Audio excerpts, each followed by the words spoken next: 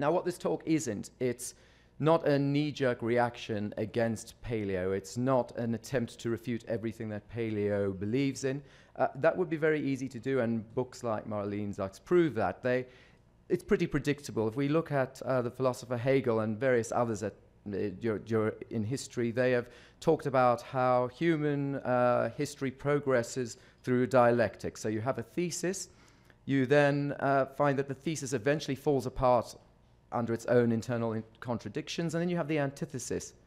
The antithesis then stands for a while until it also starts to fall apart under its own internal contradictions, and then you get the synthesis, which takes everything that's rational in both the thesis and the antithesis, and that synthesis then becomes the new thesis, and you rinse and repeat until hopefully you reach final true, the Weltgeist, as he called it, and everything is wonderful and true.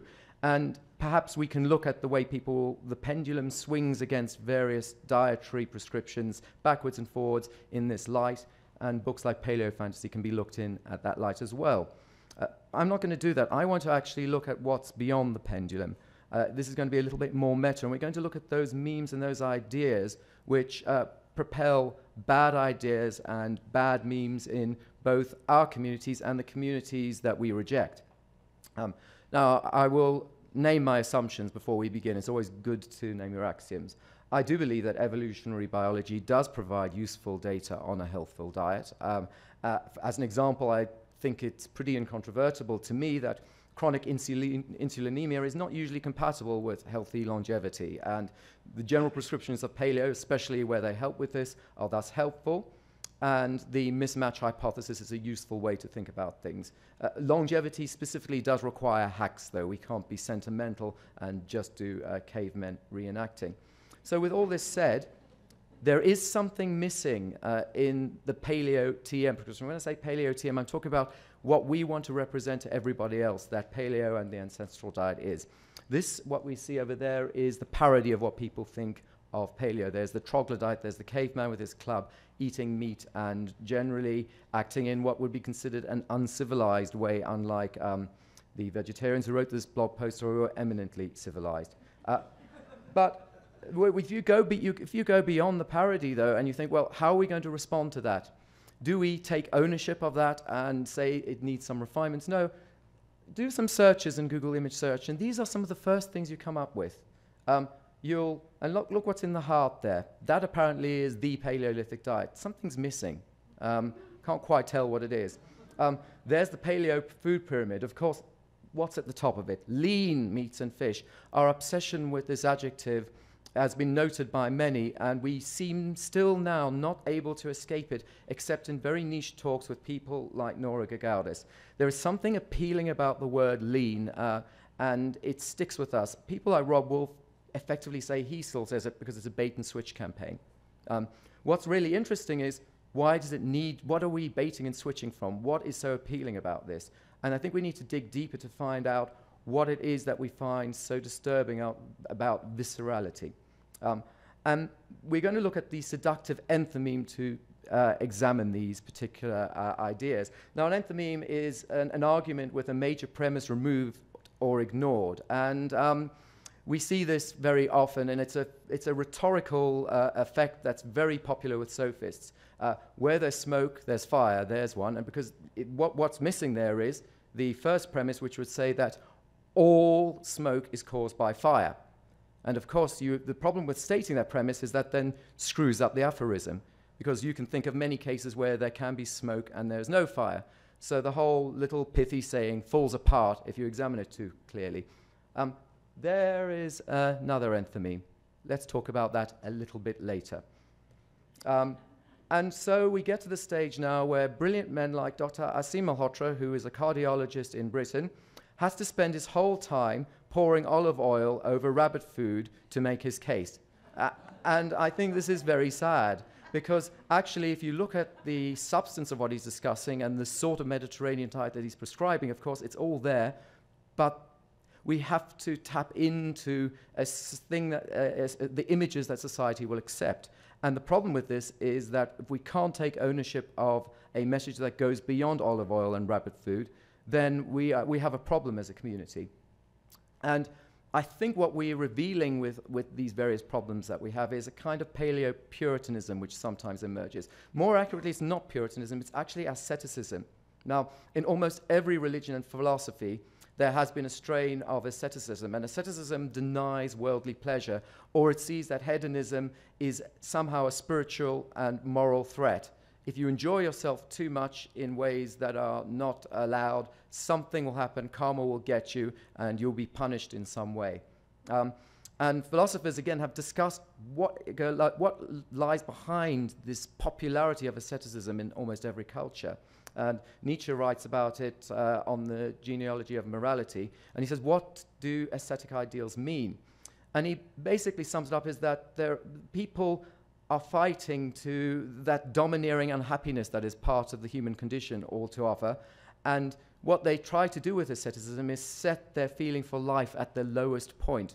So if you get rid of anything that can promote too much of an emotional or hedonistic reaction, then you don't get the lows or the highs. So it's almost like he's describing in the 19th century a kind of depression, almost a clinical depression, which sadly he, inter alia, eventually befell.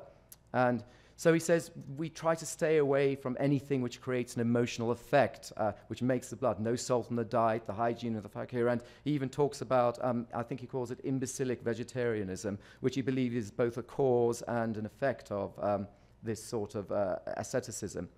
And so he says we try to approach something as to what winter hibernation is for some kinds of animals, the minimum consumption and processing of material stuff which can still sustain life but which does not actually enter consciousness. And so that's the basis perhaps of some of the ascetic ideals that we think of. And he ironically says for this purpose an astonishing amount of human energy has been expended. We then move from the notion of asceticism to something perhaps a little bit more cynical, and that's things like the sumptuary laws. Now, in the late Middle Ages, and this is just a direct quote from Wikipedia, and it's fairly accurate, in the late Middle Ages, and indeed before then, there were laws which explicitly tried to restrict certain classes of people aspiring to or achieving rich foods, good clothes, and those sorts of things.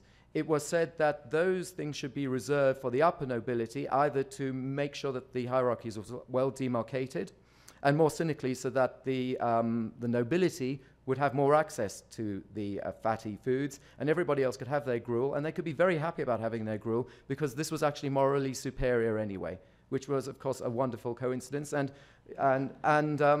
Montaigne wrote about these sumptuary laws, and he wrote how people try to regulate idle and vain expenses on meat, and none but princes shall eat turbot. But of course he realized that this meant that everybody else was desperate to attain it. It became the, well, not forbidden fruit, but the forbidden meat. So there had to be even a kind of vicious circle of even more moralizing, saying every time you try to get that special cut, the devil will get you. And when I say the devil, I do mean the devil. There are different strains of asceticism in different cultures, and in the Judeo-Christian culture, there are different strains of asceticism in Judaism than there are in Christianity. So what I'm talking about today is more of the European development that happened through Christianity. Now, the Garden of Eden was literally a vegan paradise. And if you read Genesis, you'll find that every herb-bearing seed, every tree, and that shall be your meat, and thou shalt eat the herb of the field. That was what we ate when we were in Eden, apparently. It could explain our attitude to fruit today. It's a harking back to before the fall. This is a wonderful image by Hieronymus Bosch from medieval times, and it shows people worshipping a strawberry. It could be the Dietetic Association of America, actually. Now, meat. Remember this: meat eating comes after the fall. Now, nobody here has to be a Bible-believing Christian. But you have to remember that you live in a society where these memes are powerful. And meat eating is particularly associated with our sinful nature. And that has been discussed by people like Augustine and so on from the very beginnings of the religion. And that leads us to carnality. Carnality literally means of the flesh. See also carnival, and possibly, depending on who you ask, the derivation of carnival itself, the overturning of societal norms that small time when slightly sinful behavior is allowed. So the notion of red meat is redolent with all these images of fleshly sinfulness. And it becomes very explicit. There's Galatians, acts of the flesh, sexual immorality, impurity, debauchery, drunkenness, orgies, and the like. But notice it's the fruit of the Spirit is love, joy, peace, forbearance. Now, the use of language is not coincidental here. And when we say flesh, we're not talking about merely human bodily flesh. Of course, we're talking about all fleshliness, which leads to at the very beginnings of the religion, there were the ideas of Gnosticism, where you not only shunned the fleshly, but you shunned the whole of the material world. And the Gnostics had a very profound influence on a number of religious strains. Of course, it doesn't take a lot to realize that this is a fear of meaty mortality. We're attempting to flee from the second law of thermodynamics and the decay and everything that implies. And it doesn't take a lot to realize how this can be appealing if you are afraid of it. So fear of red meat and fat and carnophobia preceded Keyes et al. By millennia. He didn't make his theories, and his theories were not acceptable out of whole cloth. And that's why I think even today, paleo often can't feel completely at ease with red meat and animal fat. I was wondering, I said, am I creating a straw man today? I thought there are plenty of people, we've got people like Nora Gagardis, and then I looked on Twitter and somebody had sent that meme, those typical memes are saying, this is what people think when we talk about paleo diet, this is actually what we are. And of course, what people think is all this horrible red meat, and what we're actually eating is lots of leaves. So, okay, good, just in time. Except for fish. Remember, Christians consider, certain Christian sects consider that fish is fine for Lent even though you're not allowed to eat meat, and it's also apparently fine for paleo, so fish is given exculpation.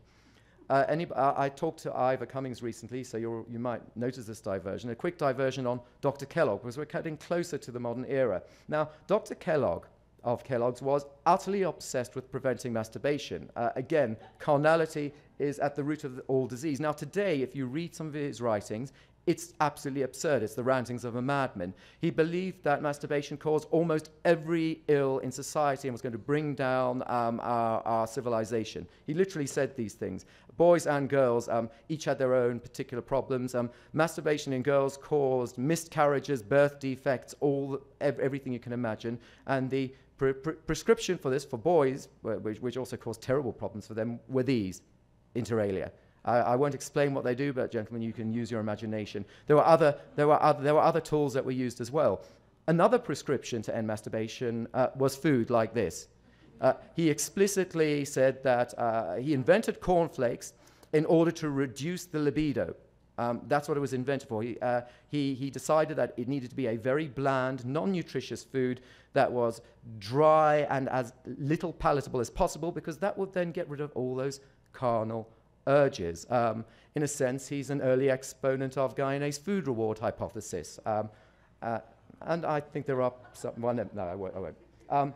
So we have this perfect storm of Puritanism, purity, and then profit. Now, it's very easy to diss brands these days and to say that brands are the root of all evil, but you remember where brands came from. In the 19th century, there were terrible problems with real food, as we like to say today, was terribly contaminated. Farmers would put various lead substances inside milk to eke it out. There were all sorts of ersatz things put inside preserves and jams, and it became a terrible problem. So what brands initially did is that they offered a promise of regulated purity. You combine this with the hysteria going on with Dr. Kellogg and the fact that brands could now be distributed across the country. And of course, these things are very easy to distribute. Oats, and it happened to be that they had a very high margin. So you have politics, you have eons of asceticism, and you've got an amazing economic opportunity. So it's no surprise that this becomes the apotheosis of healthy eating. And notice again, it's a Quaker on the front of it, just to hammer home the point.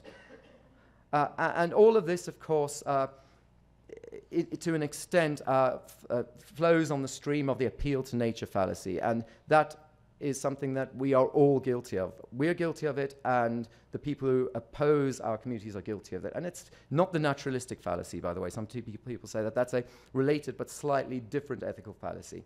The appeal to nature is any X which is natural is good, X is natural, thus X is good. Now, of course, you can think of any counterexamples of that, but what I call it the all things bright and beautiful fallacy. I don't know whether this is a very popular hymn in this country, but in Britain this is the kind of the parody of the cloying, sickly hymn.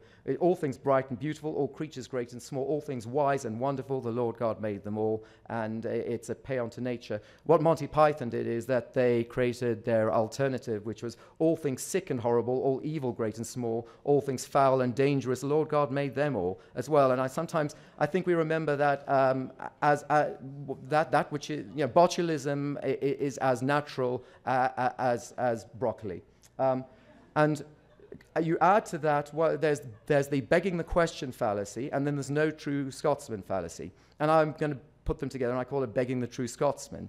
Now, begging the question fallacy is effectively where you chase your own tail, where you say, and that the appeal to nature is in a sense of begging the question. That which is good is natural, it's natural, therefore it's good. You're not providing any additional data to support your argument other than going around in a circle.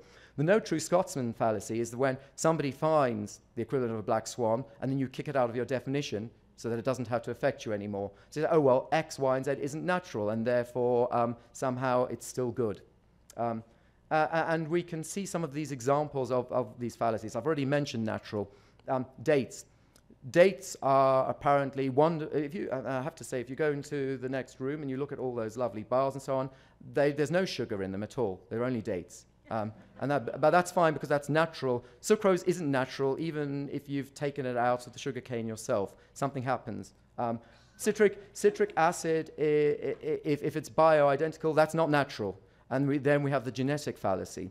A molecule that's identical, that has a source from something natural or whole, is considered somehow tainted, whereas if it has a source that was created in a lab, sorry, the other way around, if it's created in a lab, then it is tainted. Raw. Raw is a wonderful word which you'll find on lots of labels. Of course, if you try and eat any of those things raw, you'll die quite quickly. And then you've got processed. Processed is a very evil word in this community. But we've got to remember that pretty much everything we do with all food at all times is processing. Now, we can have discussions about minimal processing and the effects of bad processing, but my point here is to say, if you're going to decry processing, I say don't just decry it with this kind of greeting card term. Say, I don't like this process because this process does X, Y, and Z, which is deleterious on the quality of the food or has a bad metabolical effect. You can't just say, don't eat processed food, because you will be giving up everything on that board over there if you don't want to eat processed food, and that includes the olives. Organic is another interesting word. There are probably very good reasons why food created in an organic way is good in certain respects and healthful. However, people are confused about that. That pelleted bait is for organic production, and this really confuses people. There are heavy metal pesticides which people in organic production use, and they're happy to use them, and that's allowed. And the point about this is you need to be very careful about definitions. What do you think you mean by organic? Because it might not mean what they think you mean. And here's the other one, jerf. I know why it's a really popular term and it works really nicely, but to a vegan, jerf means something completely different to a carnivore, and it means something completely different to somebody who's just trying to lose weight on a standard American diet. It's so appealing because it sounds like it's common sense, but it's an enthymeme because you're leaving out your initial premises about what you consider real food, and it's begging the question. Because what is real? And then what is food? And of course, if you use it, you'll suddenly decide that something isn't in your food, in your definition of food, and then you can say, well, of course that doesn't fit the jerf definition. So rather than saying just eat real food, tell people what food you think they should eat and why, and what the metabolic effects could be. And I understand why trying to summarize that in something like jerf is useful, but it can also cause substantial misunderstandings. And of course, the darling of an accommodationist attempt is the Mediterranean diet. This is what doctors who are promoting the Mediterranean diet in the mainstream often think that it is, or try to pretend that it is. Of course, no true Frenchman, no true Italian, no true Greek would recognize that as the Mediterranean diet. That's in the Mediterranean diet. That evil processed food is certainly a huge part of the Mediterranean diet. Notice they never talk about charcuterie. They are healthy whole grains and leaves. This stuff, if you've ever visited the Mediterranean, you'll know that this stuff is all over the place. And that's certainly not the Mediterranean diet. A whole lamb on a spit. Nowhere in the Mediterranean will ever find anything like that. But this brings us back to look at that and think about the earlier slides about carnality. You can see why people are very uncomfortable in admitting it. It's very easy to look at a pile of leaves and a few whole grains and a pretty tomato, whatever you want to call it. But when you look at this, it evokes some uncomfortable feelings in you. Now, we have another problem in our community, and that's we sometimes get swept up in the data dance. So we go, okay, this study is demonstrably completely wrong. Now let's use it to support my pet biases. And the example of this is the TMAO study that said red meat's going to kill you by TMAO and you'll explode and whatever. And a prominent member of our community wrote at length about this, completely pulled it apart, talked about the food questionnaires and all the various other things that led to its fallaciousness, and then said, but actually, you know, here's why processed meat is bad. Okay, you can talk about why processed meat is bad as long as you define it properly and as long as you explicitly say what the metabolic effects are. But you don't get to use the huge study that you've just completely discredited as the kind of strange buttress for your further comments. And watch out for this. This happens frequently. If you listen to various popular paleo and ancestral podcasts, they'll talk about how terrible the latest mainstream study is, and then their own pet appeal to nature things will suddenly get pushed in the end. We'll say, actually, yeah, don't eat hot dogs, don't do this, don't do that. And it may be that you shouldn't eat a hot dog, but that's not the study that's going to tell you about it. And then we get the why can't we all just get along, Camp Kumbaya stuff. And the big tent is good, but sometimes in order to get into the big tent, you have to shed your principles. And you have to start engendering ever more fallacies, because in order to accommodate some very different philosophies, you sometimes effectively have to start telling lies to yourself and to others. So when I hear people say, we have far more in common with vegans than X, Y, and Z, maybe that's the case. But let's be careful that where we have our differences, we are honest and open about them, and we don't try and sweep them under the carpet in order just that we can all get along. And this can have some really distortive effects if we don't do that. Now getting to chemophobia. I had a discussion with a dietitian, and that dietitian said that you really shouldn't eat any foods with chemicals in them. And I said, okay, that's going to be quite difficult. Can you name one? And as it happened, the dietitian did name a banana, which is great because we've all seen that meme. And there are a bunch of really scary sounding chemicals in what we would call real or whole foods. There are tons of them. We don't have to label them, fortunately, but if we did, people would probably be just as scared as when we fatuously tell them if the label in the processed food is longer than X, Y, and Z, don't eat it, or if your grandmother couldn't pronounce it, don't eat it in X, Y, and Z. No, that's, again, the wrong way to do it. Find the chemical that you're scared of, tell me why you're scared of it, tell me the studies that show its problems, and if you can't, then you are phobic.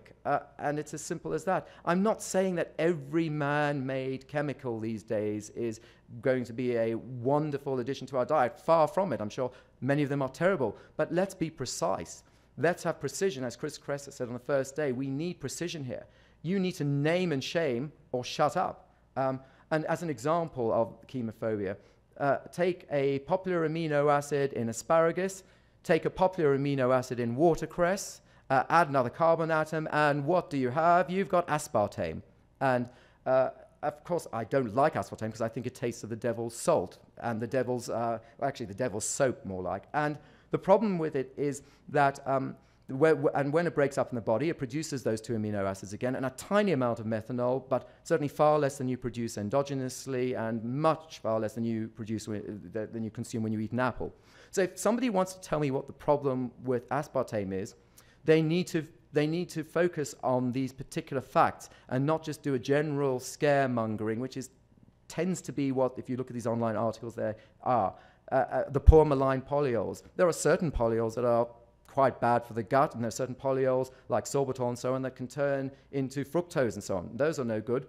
But then people use that to extend it to saying, well, actually erythritol is probably a bit naughty as well. Let's stick away from that. And what that ends up being is they are just, again, a kind of asceticism, because people are afraid that if we admit there's a safe way to getting sweet in our diet, that can be a bad news story, because we need to be punishing ourselves to a degree. And if we find a way of getting sweet and there's no karma to pay for it, something's gone wrong. Of course, if you're completely chemophobic, then of course you can have homeopathy, because that's the only medicine where there is literally no chemicals at all.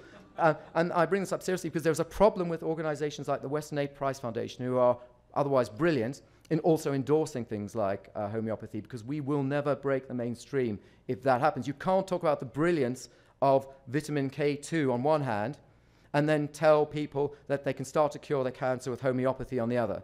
And these are both articles on the Western Aid Prize Foundation's website. It's not tenable. And then you go off into the deep end, and you have EMF paranoia, hardcore anti-vax, the GMO issues, and friends. A brilliant GMO post yesterday. Now, look, there is concern about all of these things, perhaps, but it is uselessly misfocused, and we get written off as cranks. And if you want to have a concern about these things, let's be concerned about the big deals first. Let's be concerned about the huge epidemic of type 2 diabetes. Let's be concerned about getting people to stop drinking sodas. Then, if you're worried about the puny amount of energy that's spouting out of your Wi-Fi router, fine. But let's do some triage here. And then there's the fallacy of balance. And I think we all know that moderation in all things is a risible statement, and that Pascal's wager only works in a zero-sum game. But then we can have the dark side of this, attempting to get back to balance, and people who attack what they consider to be extreme. And I think we remember that particular document from a poster from somebody in our community when it was decided that keto was too extreme, and we get conclusions like that. That's a con of keto, by the way. It will kill you. And when you ask for proper, good quality data to back that up, you got references. But when you read the references, you realized they went nowhere. And that is a sad state of affairs, because it seems that there was the desire to attack and debunk the perception of extreme to get us back into the cozy middle, rather than anything else. And that was a sad moment. And finally, I've got to be a bit quick. There was the noble savage insult. I attended an AHS a few years ago, and somebody said that before agriculture, there was no violence in the human species.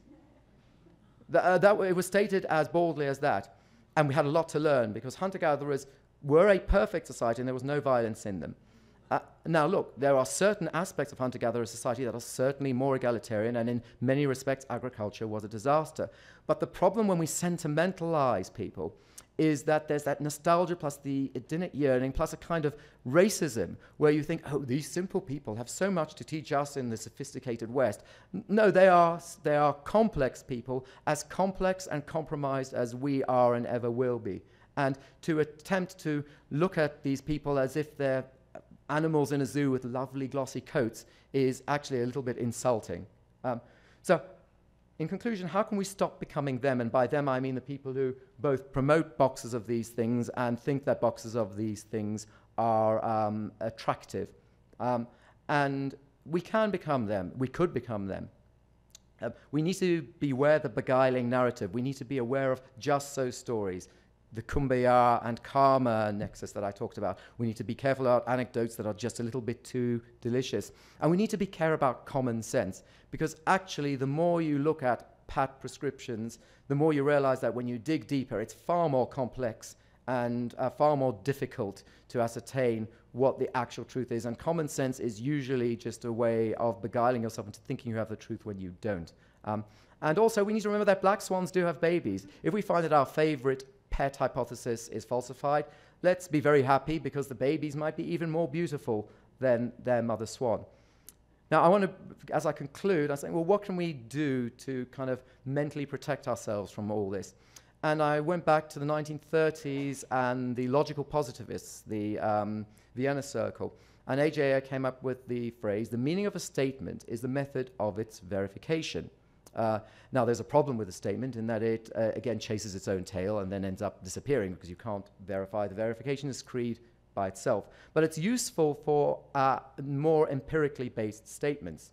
And then they said everything else is metaphysical nonsense or poetry. So if you can't do that, then that's... And they try to distill from science certain principles, and that's what they did. Of course, there are problems with it, but it's a useful way of looking at the world. So when somebody tells you grains are paleo, the meaning of a statement is the method of its verification. Okay, is that a meaningless statement? Is it poetry?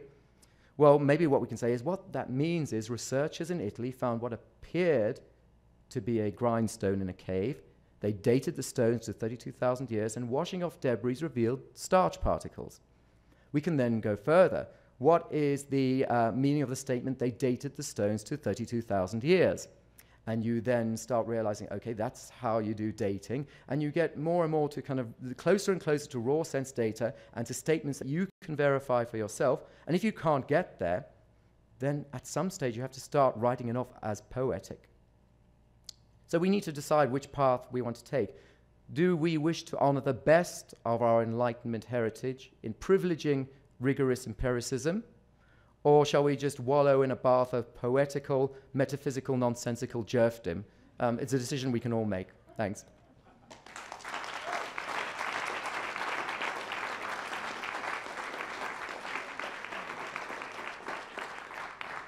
I think we've got some times for questions, or if you just want to stand up there and shout at me, I'm very happy for that to happen as well. Yeah, as someone with a background in philosophy, it's a perfect example of philosophy done well. Thank you. Your talk. And your talk was something that's been needing to be said for a long, long time. So thank you. Thank you. And I want to make clear, I know I can see Angelo Coppola sitting there, and I know that you've had to wrestle through a lot of these things yourself, and I listened to your podcast early on, and there is this temptation to kind of really sentimentalize nature, and I befall it myself. And you sometimes just have to realize, actually, second law of thermodynamics, the explosion of the sun, none of us are going to be here, the universe is going to die, and then let's take it from there, and let's enjoy what we have at the moment. So there's a kind of it's like we're working for this final end narrative. And then we have to say, well, what is that narrative? Where does it actually end? And if it ends where I described, then let's bring it a little bit closer to now, and let's just enjoy the process of what we're doing. Next question. First of all, I really appreciate the vulnerability that you're showing. Thank you. By being willing to stand up and say things that may be viewed as unpopular. No, and I'm very happy for that to be the case. So thanks. You enjoy it, is what you're saying. Good for you.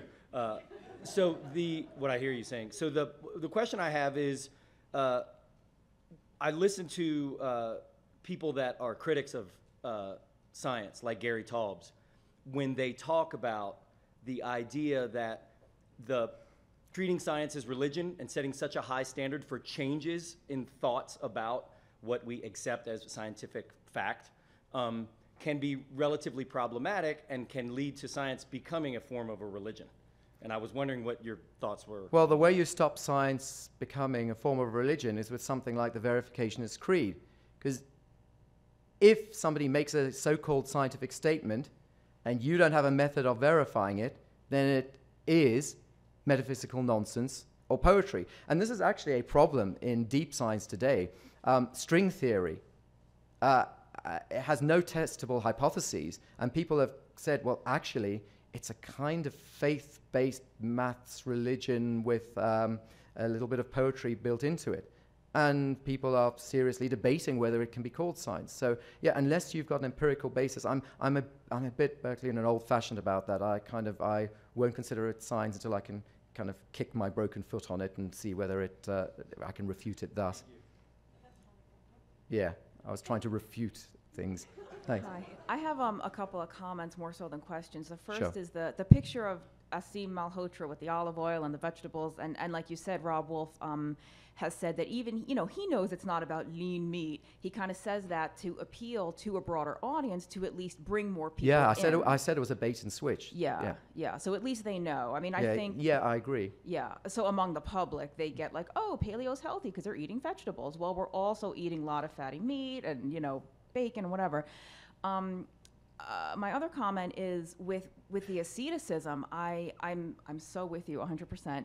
And I think there's an element missing specifically with women. Correct. How dare we want to eat a rare juicy steak with a big fat cap on it? It's not ladylike, it's not feminine, and there's I'll have the salad with the light dressing on the side. And if I'm especially hungry, maybe I'll get some grilled chicken, skinless chicken.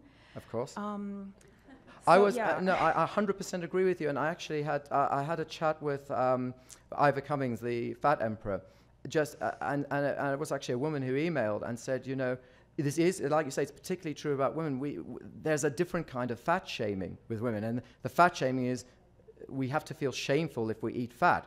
Unless it's, of course, very cleverly disguised with sucrose and put in a tub and called ice cream. Then suddenly it's all right. But if it's on meat, then it's shameful. And I hadn't realized the degree to which women particularly are shamed. And when you look at the effects of not having these nutritious foods on women's endocrine system in particular, it's a complete tragedy. If you wanted to see something totally shocking about where all this came from, go and read Dr. Kellogg's stuff about the effects of meat on women. And how that basically turns them into lustful harpies. I think there was an actual quote that I saw in one of his things. I think veganism is the worst thing to happen to developing children and developing fetuses. But and then just one more quick thing. Sure. I just want to thank you for the chemophobia angle, because people can shame me here. I am more low carb than I am paleo necessarily. I use Splenda in my coffee. So I use a pack of Splenda. And that's going to kill me. Like, I felt like I had to hide. I had to go into another room, pour my pack of Splenda, and then go back out with the house I'm sharing with people. But that's no good. But it's okay to have a 20-ounce smoothie with pureed beets and dates and coconut sugar. That's fine. That's fine. So I want to thank you for that. No, and I agree with you completely. And what that is, that's more shaming. And that is really, and you hear this in our community so often, you shouldn't have the sweet taste because it will lead to cravings. Well, cravings of what? If I have something safe that I can eat that can give me my sweet taste, I get that hedonic reward. What's the problem? Oh, but you may go to the dark side and drink a gallon of high fructose corn syrup. No, I promise you, Reverend Guy, I won't do that. Can I have my Splenda? Thank you. Last question, thanks. I think paleo is as good as a template, but you have to kind of self-experiment yourself and see what works for you and what doesn't, and then adopt it. Now, I'm 73, so I don't have a lot of health headroom, and it turns out that strict paleo works better for me than anything else. So I've adopted that, and so everybody's got to try it out and see and modify it for what works best for them. As I said at the beginning, I'm not here to attack paleo. I'm here to find out what is useful about it and what is good. And I do still think if I have to be pushed against the wall and stand on one leg and say it, I think it's the way that paleo saves us from hyperinsulinemia that is the best part of it. That's what I think anyway. And so the degree to which it does for you has worked. Good. The very last. Can we have a last comment? Oh, sorry. Love the language, Nick. Thank you.